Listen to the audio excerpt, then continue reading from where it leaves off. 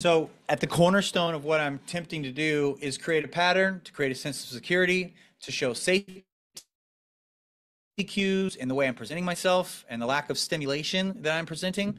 And then through creating a sense of security, I'm looking to move forward, to be able to stand up, to be able to look at the dog, to be able to gesture, to be able to walk over to the dog. But every step of the way, like we talked about in the beginning of the webinar, like there's pitfalls and you have to have a good read on the dog. This is also in part an assessment. What pushes, I'm not really trying to walk a tightrope and if the dog goes over, oh, I fucked up and I need to start over. I still don't quite know why the dog bit me in the first 90 seconds other than I looked at the dog and he decided to take a crack at me. I'm still looking at like when you bite the family members, what specifically is it? Is it movement based?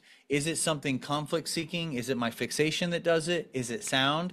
Like minus the stuff that we accomplish here in this session, maybe I kill it, maybe we move forward and the dog starts to make big strides in just this session. The best thing that I can gift the owner is here's why he's biting people. Here's the specific trigger. Here's the exact stimulus that is causing him to go into a herding instinct, right? So it's okay to let the dog go over. You clearly don't want to drive the dog completely over threshold to where they can't recover. But if you do something, know why the dog took a crack at you so you can look at the owner and go, okay, here it is.